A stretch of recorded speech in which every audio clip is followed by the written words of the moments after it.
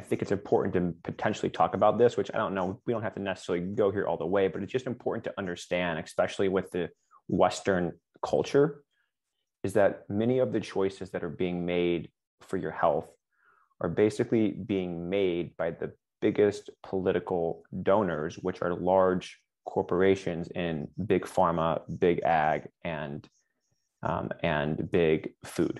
So those three industries, they're making choices in terms of politics and in terms of funding. For example, like the FDA, the majority of new studies that are funded by the FDA are actually funded through pharmaceutical companies. So I think when you kind of understand that, it just paints maybe a little bit of a different picture, is that your health may not be, it may not actually be their number one priority. Surprise, surprise. What? No way. Wait, are you serious?